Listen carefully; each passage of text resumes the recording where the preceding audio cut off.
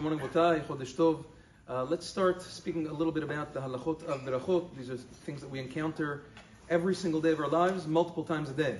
So it's important to know the correct Halachot and the procedures. So first of all, with regards to Berachot Rishonot, blessings made before a person eats or drinks anything, I'm talking about Birkat and Yamin, the halacha is that any amount that a person eats or drinks requires a Bracha Rishonah. As long as you are enjoying it, as long as you're benefiting it, even if it's a tiny amount, you have to make a Bracha Rishonah.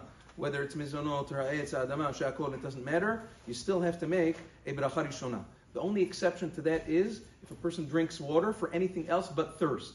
Let's say a person's drinking water to take medication, or if a person has something stuck in his throat and he wants to drink water to make it slide down, the halacha is over there, you don't make a bracha. But anything else that has enjoyment, even a tiny drop, you have to make bracha rishonah. The halacha is a little bit different for bracha achrona, for after blessings, which is brachot after you finish eating or drinking. So first let's talk about food. You have to eat in order to make a bracha achrona. It's not enough just to enjoy, you have to eat a significant amount. What is considered a significant amount? For food, it's considered a kazait. Kazait means it's approximately 27 grams. It's an olive's bulk, an olive's volume. It comes out to about 27 grams of food. Now, it's not only the amount of food that you're eating, it's also the time frame that you're eating the food in, which the poskim call betoch kedeh achilat pras, which is a machloket among the poskim. How long is toch kedeh achilat pras? Some say it's 4 minutes, some say it goes up to 9.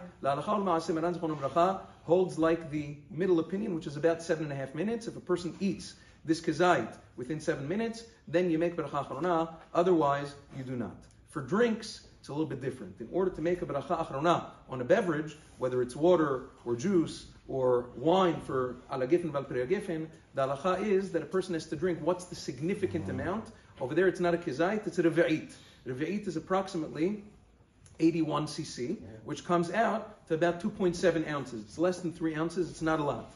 What's the time frame for drinking that reve'it? That's also machloket poskim. La halacha, we hold because of safek brachot, it has to be toch kedesh tiyat reve'it, which is only a few seconds.